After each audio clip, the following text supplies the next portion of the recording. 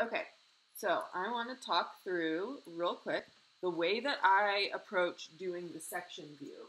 And I want to do this as a video so that it's something you can reference later in case you haven't gotten to that part yet. So here we are. This is my ground plan view of my project. What would be happening at this point in life, in your life, is there would be a piece of paper on your drafting table with your ground plan on it, and then there would be a second piece of paper down below it where you're going to draft your section view. So you got your little title blocky blocks. It's going to be so great. All right, so now I'm going to take my triangle and my T-square, and if this doesn't work out perfectly, that's okay. You can use the long side of your triangle if your short side isn't tall enough. But in an ideal situation, you have a T-square that's locked in as your horizontal line, and then you use a triangle to pull down those line marks, okay? And the first thing I would do is give myself a place for the ground to sit. So I would just draw using the edge of the page as a guide or a T-square as a guide. I would just draw the ground in first, making sure I leave enough space for the old title block. So draw the ground in first, and then start pulling down these lines. So I'm going to grab this first line for you. And because this is going all the way to the ceiling, I'm going to leave it pretty tall, right? The ceiling height we determined was 17 feet for this space.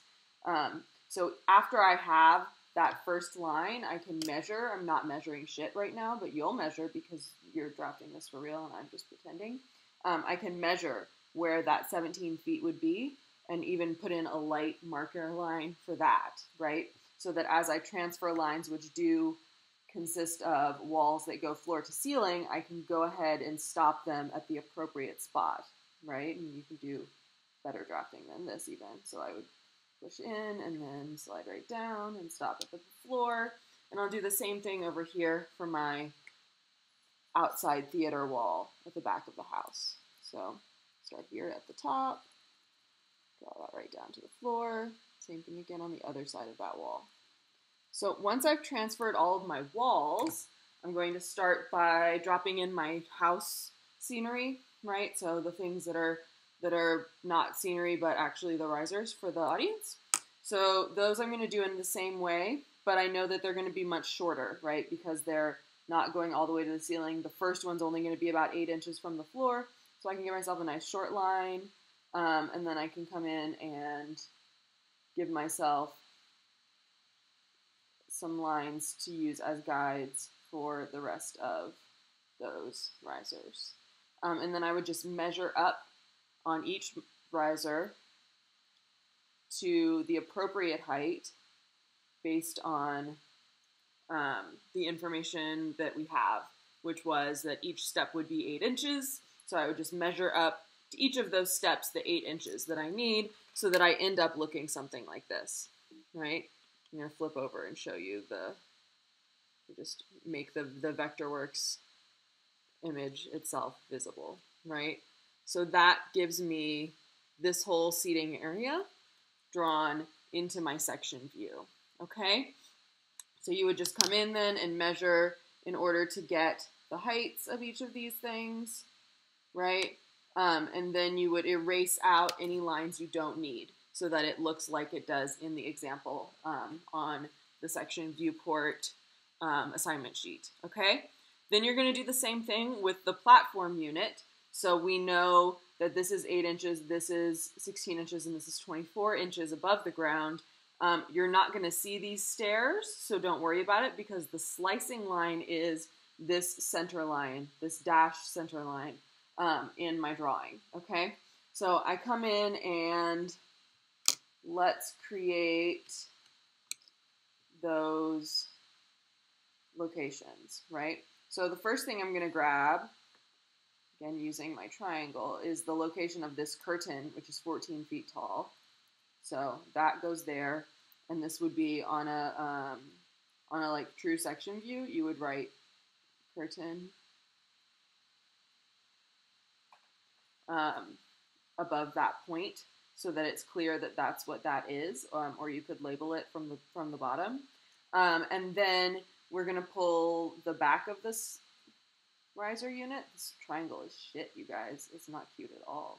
We're going to pull the front edge of that flat, and then the front edge of each element step, okay? So boom, boom, boom. These steps are the same height as in the house, so I can line all of that up together when I'm drawing it. We're gonna pretend I did this right. This goes all the way to the back. Then I'll have my door in the wall situation. So I'll take this wall line and I'll bring it up all the way as high as I need it to be, which in this case is 10 feet from the floor. So I would come in, try and get this a little bit happier, and I would carry this wall line up all the way as far as I would need it. So up to 10 feet or so, and then draw in the back of that wall, the opening for the door at 6'8", and then I come back through all of this later and I do my diagonal lines to indicate sectioning, okay? And those diagonal lines will carry on the top of the wall, right? And then not in the door opening, but on the bottom as well. You would carry your diagonal lines. So in the door opening, we're actually looking at the inside of that door. And then on all of these lines, you're going to get your lovely diagonal hash marks to indicate that it's a solid. So that is the section view.